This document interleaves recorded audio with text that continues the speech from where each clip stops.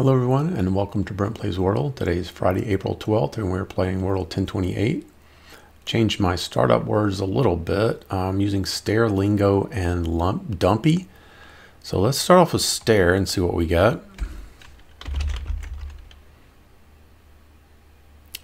Alright, well we are going to my second word, lingo. Alright, we picked up the I and the N. So what other common letters should we play? We definitely want I and N at a different position.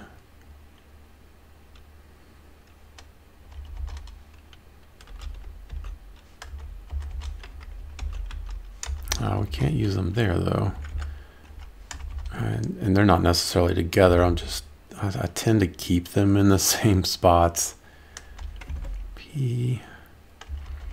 Let's try. Have we used any of these letters besides I and the N? Oh, we need to use. All right, let's do chink or wink. Oh, no, we can't do that. Let's try chink. Awesome. All right, we got H-I-N locked in into 2, 3, and 4. So what does that mean? H-I-N.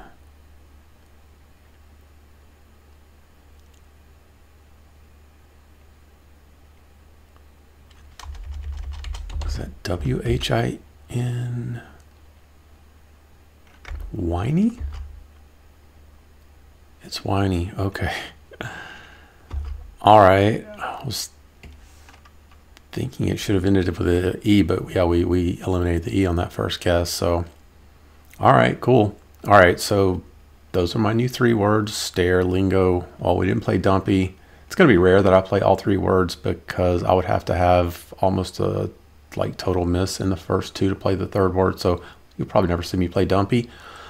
But yeah, I want the L in that second guess when I didn't use it today. Well, you did eliminate it, but L's more common than the other letters I was using first. So anyway, that's my reasoning. I change things slightly every once in a while, but my main thing is the A consonant E in 3 through 5, and there's videos on that if you want to go check out a YouTube playlist on at Brent Plays Wordle.